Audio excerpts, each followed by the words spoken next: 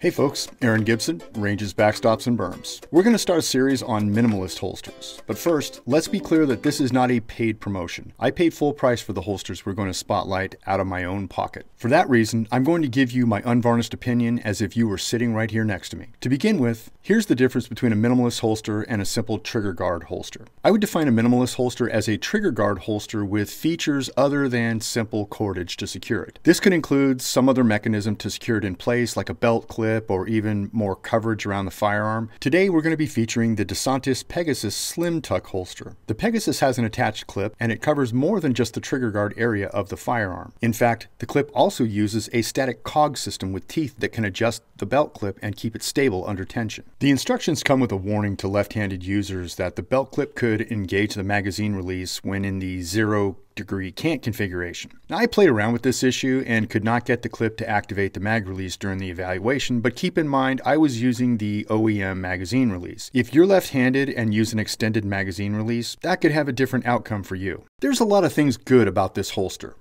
For starters, the cost falls into the category of budget pricing for Kydex holsters.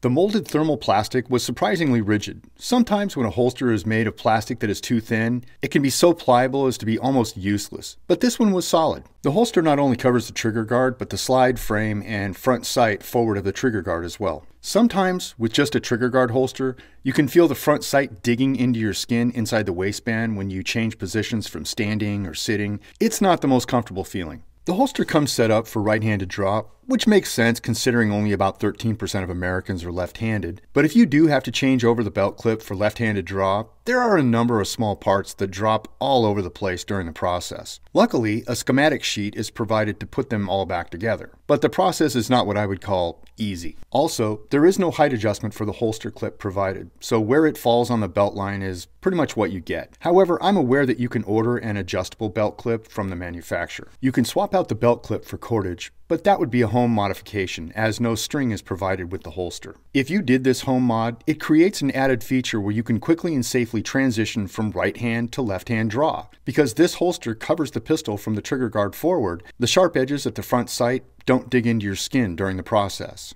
Overall, it's a pretty slick minimalist holster, especially for the price. With the stated deficiencies notwithstanding, if you're in the market for this type of a holster, I can recommend it. If you have questions or comments about the info provided, feel free to leave them below. And check back as we continue this series on minimalist holsters. Catch you next time on Ranges, Backstops, and Berms.